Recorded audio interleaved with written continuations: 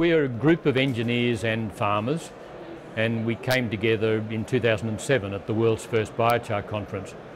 I got interested in biochar as a way of sequestering large amounts of CO2 in a useful way in the soil, and my co-founder Ian Stanley is a third generation wheat farmer who was interested in how do I dispose of all this waste biomass that I'm creating on my farm, where my father and I planted all these rows of trees back in the farm to overcome the salinity that had started to appear in the last couple of generations. And so we came together to basically help create a technology that would help that salinity problem, as well as sequestering a lot of CO2. And that was 12 years ago. It took us 10 years to develop a technology. We looked around the world to see if we could find technologies that would create energy and biochar in a way that didn't need ongoing government support. My background, I'm a mining engineer, and I've run dirty, dangerous processes that blow up, and so I went and looked at all these processes to see which ones would be economic without ongoing government subsidy, and which would be safe, and that people would be proud to have them in their communities. And we found none that could do those things. And even today, I think that's quite difficult to find. Technologies that are clean and safe and economic without government subsidy, without ongoing government subsidy, to produce biochar at an affordable cost and to produce energy at an affordable cost.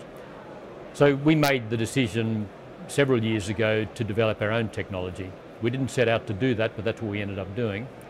It took us several years to develop that technology. So there's one commercial demonstration plant operating outside Mount Gambier in South Australia, which people can book and come and see. It makes about 1 megawatt of syngas, which currently we burn in a boiler, in a hot water boiler, to make hot water for the glasshouse.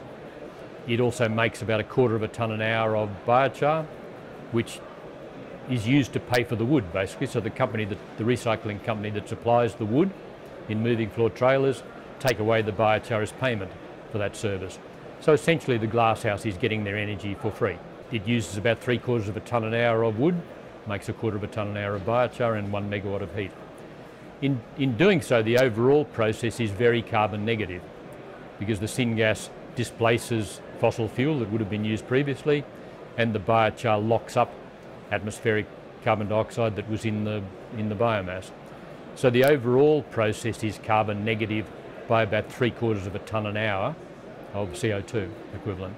So we think that's quite a nice mass and energy balance and an environmental balance, and it doesn't require government subsidy.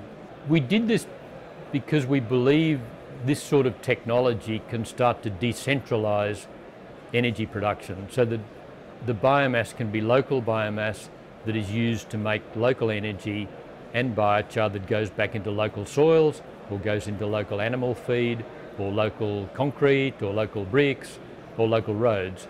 So it's a way of maybe going back to an older way of our civilization operating. We're quite excited by that idea.